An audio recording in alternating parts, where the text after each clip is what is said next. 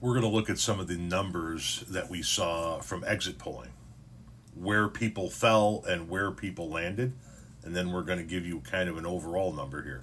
Let's just take a look at some of these. Women overall.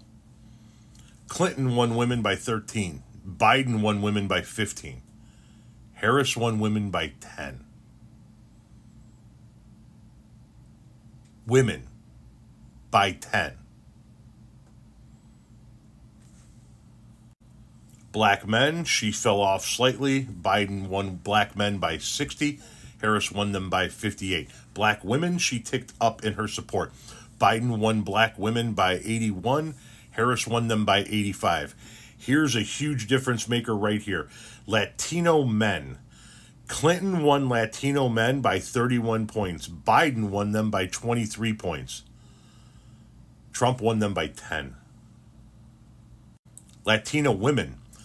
Clinton won Latino women by 44 points. Biden by 39. Harris by 24.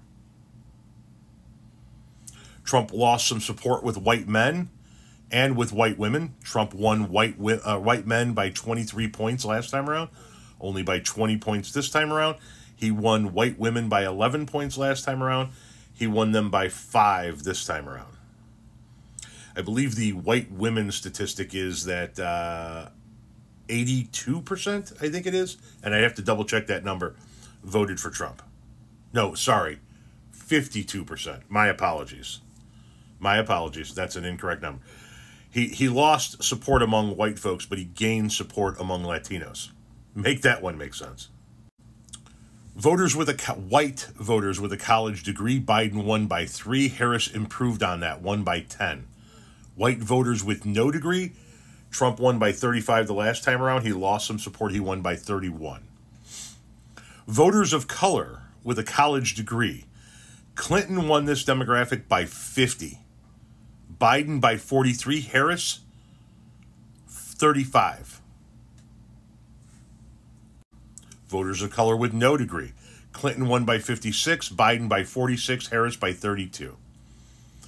White women with a college degree, Harris made incredible gains. Clinton won that demographic by 7, Biden by 9, Harris won them by 20. White women with no degree stayed pretty much the same. 27 for Trump in 16, 27 for Trump in 2020, 25 for Trump in 2024. White men with a college degree, Trump has eroded his support in that demographic. He won that demographic in 2016 by 14. That number slipped to 3 in 2020. Harris won white men with a college degree by a point. And white men with no degree, his support has been slipping, but he still won handily. Trump won white men with no degree by 48 points in 2016. That slipped to 42 points in 2020. It's down to 38 in 2024. 18 to 29-year-olds. Clinton won them by 19, Biden by 24. Harris only carried them by 13. 30 to 44-year-olds. You can see the support eroding there. Clinton by 10, Biden by 6, Harris by 5. 45 to 64-year-olds. Trump is back up to his 2016 numbers, plus 8. And shockingly, the 65 or older group, Trump won by 7 in 2016. That number slipped to 5 in 2020. Harris won 65 and older by a point. Now, let's talk about geography.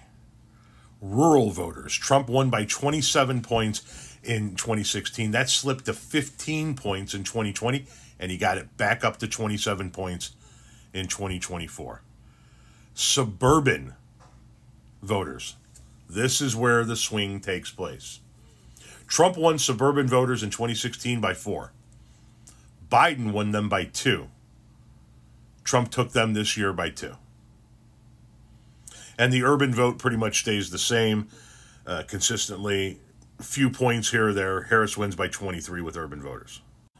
Now on to the economy.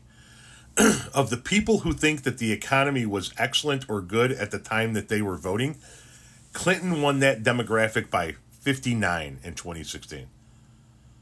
Huge swing in 2020. Trump takes that demographic by 56. This year, Harris takes that demographic by 83 points. However, among the people who feel that the economy was poor at the time of their casting a vote, Trump won that by 31 in 2016.